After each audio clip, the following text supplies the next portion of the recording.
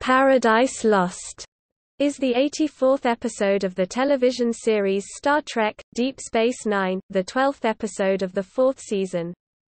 This mostly takes place on the show's version of Future Earth, in the 2370s rather than Deep Space Nine.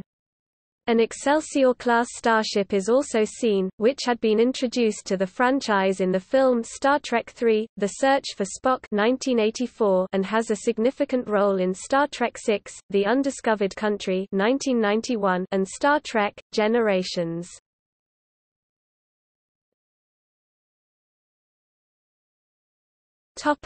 Plot. Earth has been placed under martial law due to a seemingly imminent Dominion invasion, but Benjamin Sisko believes that there is more going on than meets the eye. With the aid of Odo and Cadet Nog's connections with the Red Squad, an elite and selective group of cadets at the Academy, Sisko gathers evidence that Admiral Layton is planning a coup d'état. He takes the information to President Jairzinho, however, politics and lack of definitive evidence undermine Sisko's efforts.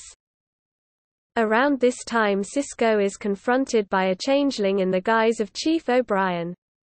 He tells Sisko there are actually only a total of 4 changelings on Earth, and mockingly points out to Sisko how much panic they have caused, drastically out of proportion to their actual numbers.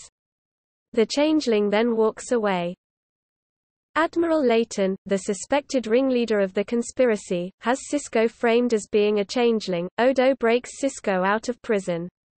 Contact with the Defiant is made, and it is learned that Layton's reach even extends to the station. A Starfleet officer on DS9 had affected the wormhole, creating the impression of a cloaked Dominion fleet entering the Alpha Quadrant and starting the entire crisis.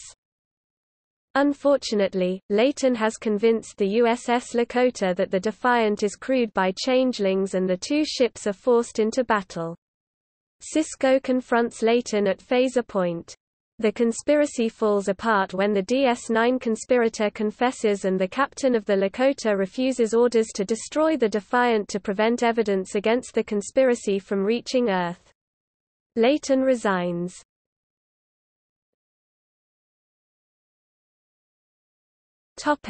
Reception. Paired with the previous episode, Homefront, this two-parter was rated as the 22nd best episode of Star Trek overall, in 2016 by Hollywood Reporter.